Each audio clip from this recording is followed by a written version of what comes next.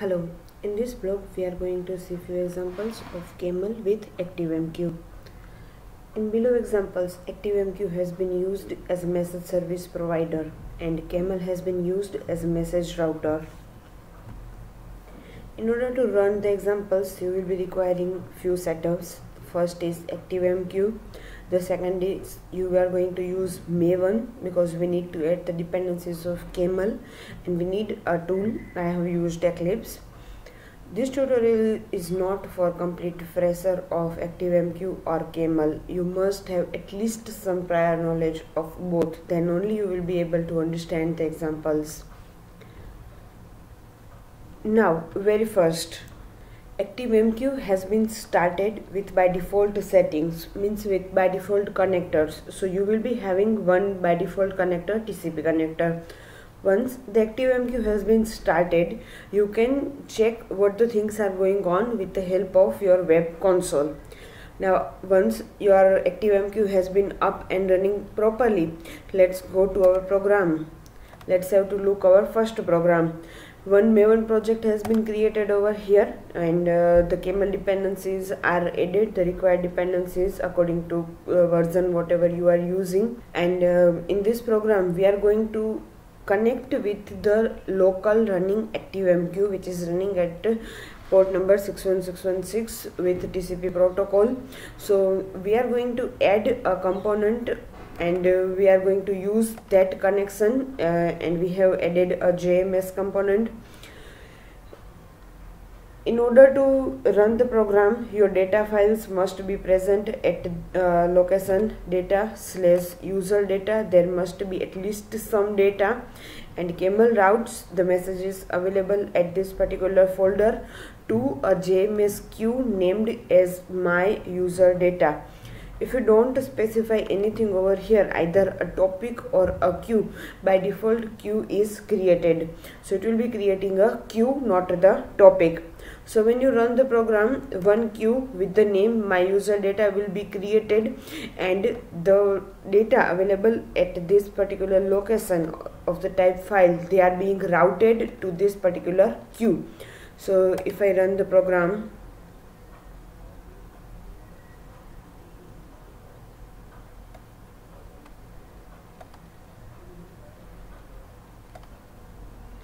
I go to my queues.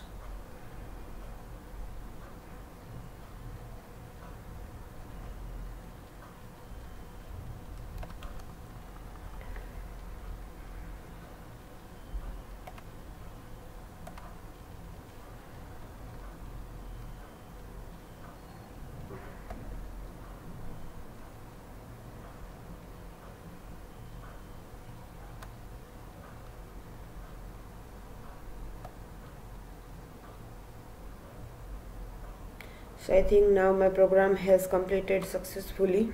I refresh the page of queue. So if you can see, my user data queue has been created, which is having 3 pending messages. There are 3 messages enqueued, but no message have been dequeued yet because we just put the message from our local file location to this particular JMS queue. So Camel has routed the message and with the help of JMS component we have routed the message to a queue. Now let's have a look to one more example. What we are doing is, once again we are connecting to the same ActiveMQ running instance. Now in this example we are using JMS endpoint as message pick point. We are taking messages from this particular JMS endpoint. Messages are picked from this JMS queue. They are streamed out, means they are printed on console for understanding purpose, and then they are forwarded to file or then they are forwarded to the location data/outbox with the type file. So if I delete the data from outbox for our understanding purpose,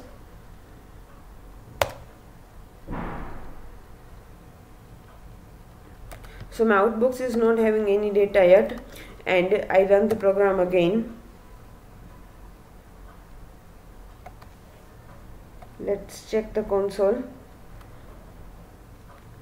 Yeah, one more thing, as you are using a stream out, you need to add the dependencies for stream out. There is camel stream dependency with artifact id camel stream group id org.apache.camel.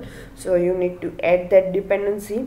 So whatever data it was there over here in the file, in the first example, that was enqueued in the queue named as my user data. Then in this example, we are taking the data from this particular JMS queue, we are forwarding it to the console for just checking purpose, and then we are forwarding it to data/outbox folder with the type file. Now let's refresh this. So you can see data outbox folder is also having the same data, and in my file I have few data like some name and some number, again some text and some number, again some text and some number. So all this data has been printed on the console. So it was the second example. And if I refresh the page over here, as I'm using the same queue for the dequeuing the message as well, in the second example I have used the same queue. So messages from this queue has been dequeued. So now there are no pending message. Number of message enqueued and number of message dequeued has been now same. Now let's go to the third example. Now in this example we have used camel test support. So you must have prior knowledge of camel test support. We are not going to discuss in this particular video. We have overridden the camel create camel context method, and we are adding a JMS component with the same running ActiveMQ instance. Then the root is something like we are creating from this particular topic to mock point. Now we don't have any topic with this my test topic name. So what we are doing over here in this test method, first we have got access to our mock point with the help of mock my mock test, and with the help of mock endpoint we have created a mock endpoint. We are saying that it is the expected body received, and we are sending the body with the help of template.send body. On this particular topic we have sent some body. As we are sending some message along with this particular as body of the message, that message will be forwarded with the help of camel to this particular mock point, and from this particular mock point we are having some expectation over here. We are checking some expectation over here, and then we are saying whether the code is satisfied or not. So whenever I run the program, in order to understand this you must have knowledge about camel test kit.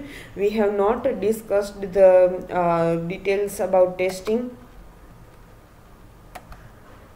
Now let's check our JUnit results. So you can see the test case has been succeeded. The thing that we passed and the thing that we expected, they both are same. Now if I make even a single change over here, what message I am sending, that is different from what message I am expecting. And if I check the JUnit, so you can see there is assertion equal, the mock point is expecting some other message, and there was some other message, so test case has been failed. So in this example we are creating a topic, as we are specifying a topic over here. In previous case we did not specify this as a topic, so that was the reason it was creating the queue. If I go into the console and if I check the topics, So you can see there is my test topic, named topic has been created, 2 messages has been enqueued and 2 messages has been dequeued. So as soon as I send a message over here on this particular topic, at that time it will be enqueued.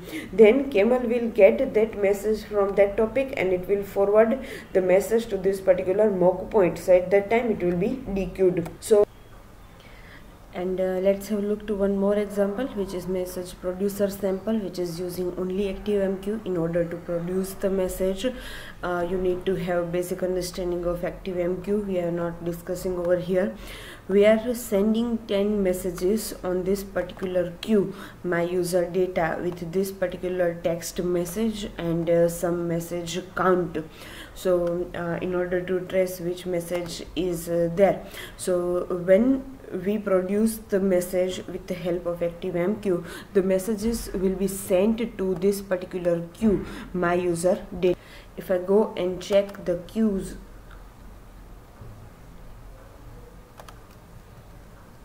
so now you can see my user data has been having 10 pending messages.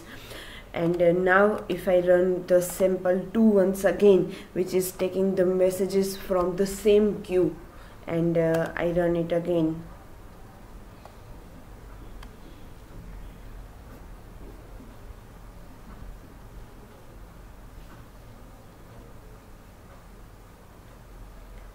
so you can see the text message body has been printed over here. The previous is the link of blog, and then the message count printed over here. So in this program, ActiveMQ has been used as a message producer, and once the messages has been produced, once the messages has been sent to the queue, the Camel is taking the messages from that queue and it is forwarding to the next endpoint. And if I refresh the folder again, you can see few messages has been created over here. As the file name is not fixed, it is creating by itself. So in this example, ActiveMQ has been used as a message producer, along with in this example we are using Camel to consume the message which was created by the ActiveMQ. In this example, we have seen 3 examples of ActiveMQ with Camel. Live ActiveMQ, which is running, which is used as a message service provider, and Camel, which is taking the message and forwarding it to the any next endpoint. Stay tuned. We'll see few other examples about Camel and ActiveMQ, or Camel as well. Thank you.